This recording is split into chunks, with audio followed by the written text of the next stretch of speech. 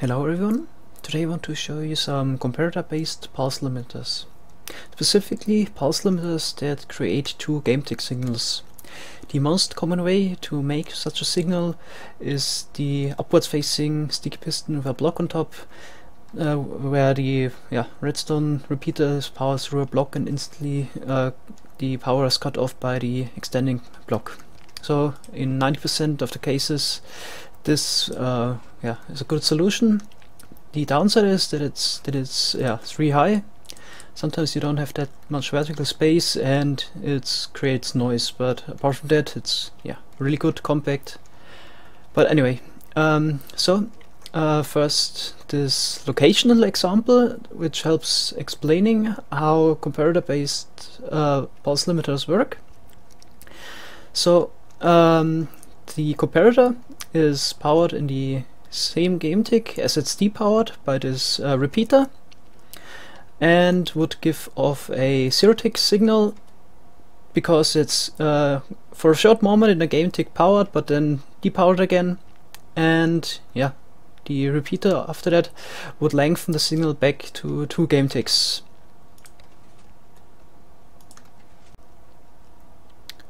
Normally the comparator would be updated after repeater, but in this special case where a repeater is in front of a comparator, the comparator has the same priority as a repeater. So here, looked in a game code, in this special case both the repeater and the comparator have priority 3.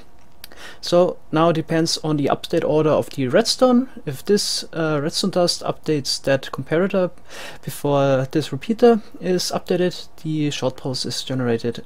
And it only works with a repeater in front, so if I would replace it with a redstone dust, this no longer works. So let's add the repeater back in front, and as you can see it's locational, so in this location it works, but this location it wouldn't work, and again this location it works again, and it has nothing to do with the signal strength here. Over there it's the same exact example where this redstone dust doesn't work, and as you saw before, here it does work. And here we have a non-locational short pulse generator by adding a comparator in front of the other comparator and a repeater and comparator that would depower the comparator. The update order is manipulated in a way that you always get a short pulse.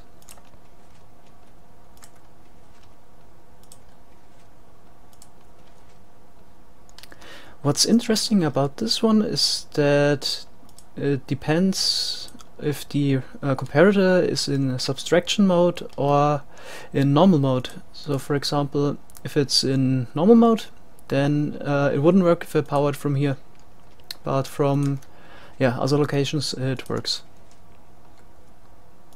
So if it's on subtract mode, then it always works. It's non-locational.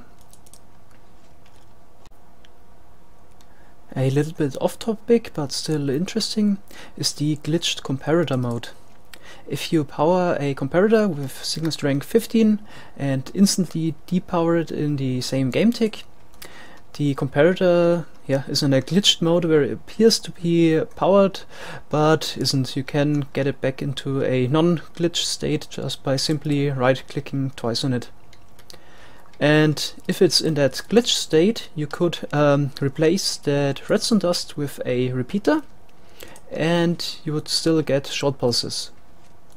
But only if it's in the glitched mode. So if you send it back to the non-glitched mode, then nothing happens. And by adding a redstone dust again, it always works.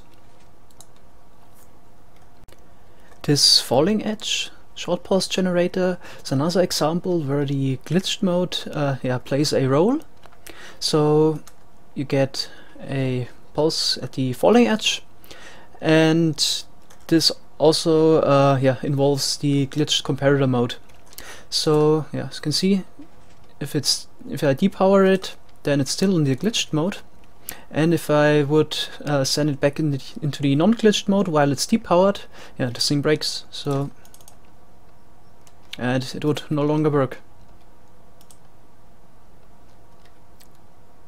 So, but it always works with a redstone dust.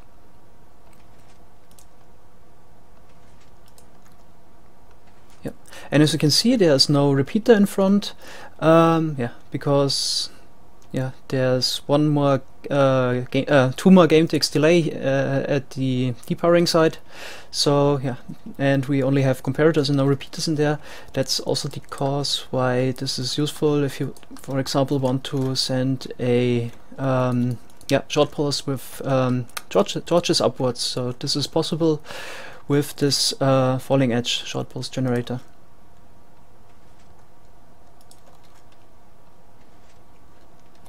We can only hope they keep the bugged comparator mode in the game, simply because, far as I can tell, it doesn't do any harm, and we're now used to it, and a lot of contraptions rely on that behavior.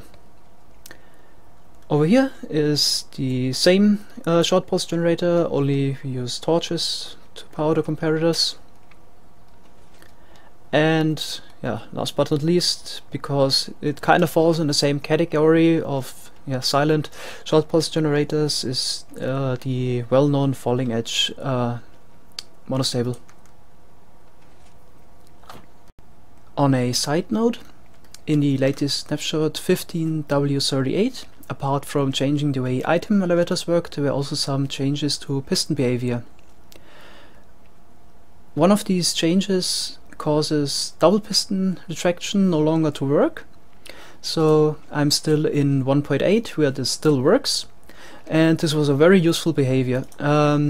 So it worked like this: if you depower a piston in the back and one in the front in the same game tick, but the piston in the back was depowered a little bit before the other piston because of the update order, then both pistons got retracted and also the piston in the front got retracted back. Yeah, this was very useful behavior, simply because it was the fastest way to make a push-only double piston extender. And yeah, a lot of contraptions by now rely on that behavior. This was in the game for a long time. For example, my universal treeform also relies on that behavior, and with no alternative to create such fast double piston extenders, all timings that rely on this timing would have to be changed, and for example my universal treeform would need a complete overhaul.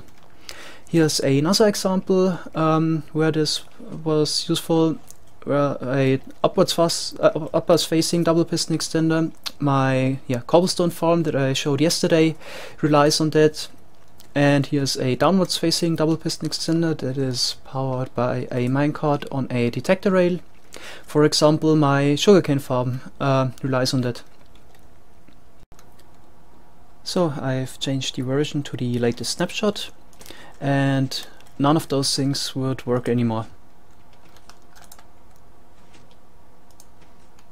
As I said, this behavior was in the game for a long time by now, and I found a old bug report where people reported that the double piston extension as it was in 1.9 is a bug and should be fixed.